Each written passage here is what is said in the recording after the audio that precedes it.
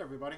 Today's video is going to look at a feature in the AiM software which is known as user profiles. And this is particularly useful for a number of reasons, but one of the things that we're finding is happening more and more is that people are all using different AiM systems. Some, like me, have an MXL2 full dash, others have a solo DL which is gathering some engine information from the ECU, and others are using a simple GPS-based AiM solo.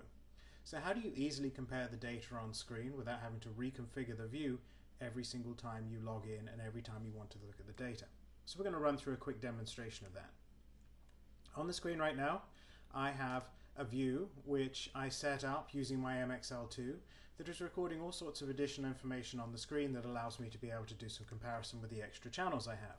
I have GPS speed, I have RPMs from the car, I have pedal position which gives me throttle position sensor, I have brake pressures, I have steering input overlaid with latitude and acceleration, which gives me a view in terms of the overall time distance comparison of these two laps that I'm looking at as I'm looking at my own data.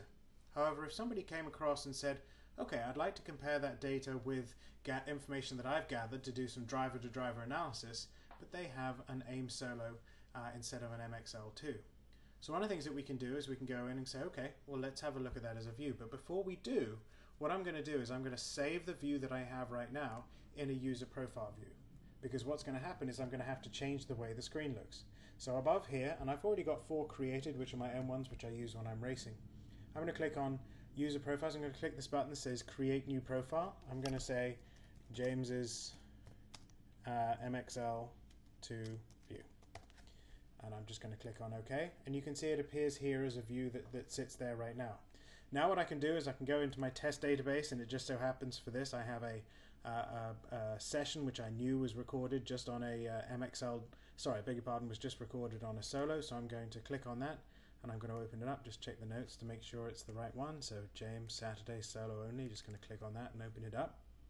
And one of the things that I'm going to do as well is I'm going to take out just have the fastest lap from the MXL2, and I'm going to change the solo lap to blue for comparison to be able to show. Now when I go to the measures graph, there's going to be gaps, and you can see that because on the left hand side it shows which channels are available from which system, the blue one's coming from the solo, which is predominantly GPS based, where there are all these additional sensors that are coming from the AiM solo. So in this instance what I can do is I can say, okay, well I don't have RPMs coming from the solo, so I can switch that off. I don't have brake pressure coming from there, so I can switch that off. I don't have pedal position or throttle position, so I don't have that, so I can switch that off. And I also don't have steering angle, so I can switch that off too and just leave it at that. And so right now in terms of that view, I've set it up so in this view I'm just seeing GPS speed. Now, based on previous videos that you've seen of mine, you notice that I often use longitude and acceleration as a good view of being able to get an idea of if it decelerates or the chart goes down, that's deceleration, and if it goes up, that's acceleration. And because I was using a different view in the software, remember if you click on this button here that shows all the graphs tiled, you click on that and now you've got them in the right order. So you should be familiar with this view from the previous videos that we have. And so here you can see that we've got the traditional view that you would look at with somebody who's using a solo. Now what I can do is I can say, great, that's my solo view, that's everything that I want to be able to see, and that's fantastic. So you do your analysis and everything that's good. However, if that person goes away and says, okay, well no problem, thanks very much, we've done the analysis, wanted to look at the data, and that leaves you to go back and look at the additional data that you have from your existing dash, what a nuisance it would be to have to go in there and have to start recreating that session again. So you go in and say, okay, well they've gone now, so let me close down the solo view, which means that now I have to go in and build out the RPMs again and the brake position and throttle position sensors and all those sort of variables that were there. It's a bit of a nuisance going backwards and forwards and changing the view. However, because I saved this as a user profile before, notice it's still there, it says James MXL2 view. If I click on that button, it reloads the view that I had. I can go back into my laps and find my fastest laps that were in there, which is there.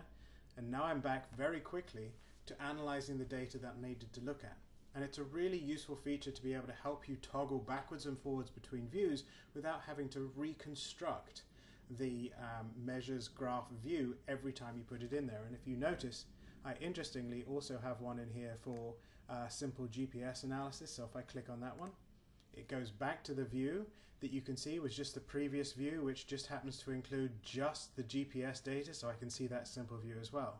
Now interestingly, when you're on track and you want a quick view, depending on how fast you are in terms of reading the data, sometimes this view in a nanosecond can be something that people have to really sit and study, and oftentimes just being able to see the simple inputs come from GPS, even if you have an MXL2 or any of the additional data that's coming from a solo DL, an MXS, an MXG, or one of the original MXLs.